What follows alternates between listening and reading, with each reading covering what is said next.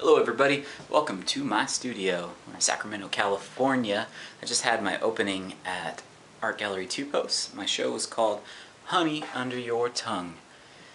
And Jessica Lindemann was also featured in it. It went really good, I had a great time, drank wine, and we ate a lot of honey. So, I had some questions that were posed towards me when at my show. And I'm going to try to answer some of them. A lot of them were revolved around how did I make my work. And I'm going to show you a little bit, a little glimpse. Alright, so first off, here's the tools that you need. I have cigar-shaped tools.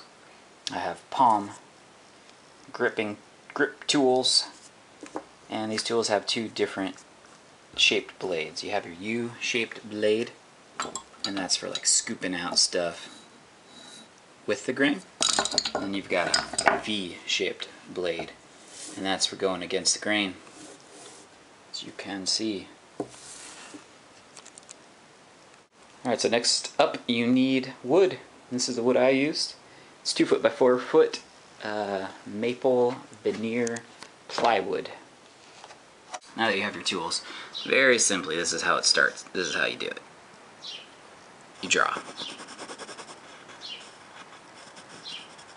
And you carve away from your drawing. You leave the black part exposed. So I would carve, and I would carve.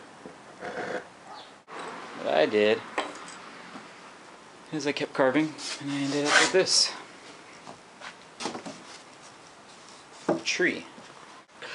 So you can see up here all the carved marks, and as we go down we see the tree branches all carved away. The part that I want to print remaining and raised. Keep going down. This is the trunk of the tree. Over here is the lady, and all together that's my carved block. Here's another carved block. You can see a goat, and a goat, and a goat.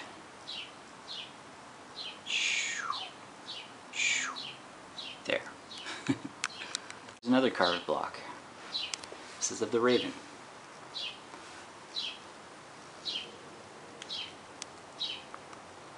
So I made other wood blocks too, but those are the biggest. This is another material you can use. It's called linoleum, just like you use on your floors and stuff, but similar process. Carve away where you want it to remain white, and then the raised surfaces will receive the ink. And then once you press this onto paper, you get an image. So that's my foxes, and this is Jessica's woman with the dove eyes. So once you've carved your block, the next step is to lay ink on the block, and this is where this handy little tool comes in. It's called a brayer. You roll some ink out really smooth, take it over here, and roll it out on top of the image. Just roll along. If you've completely inked your image, you would take a piece of paper and you would line it up and lay it down flat. And another handy doohickey comes into hand. This right here. Here you just burnish the paper into the ink. And this process on some of these images took me a while. You have to do it by hand using pressure. Alright, so I'm done burnishing, and at this point you pull back your paper and you have your image. The next step I did on this particular one is I added watercolor over the top of it, and that's your final product. I added the blue, the watercolor, afterwards.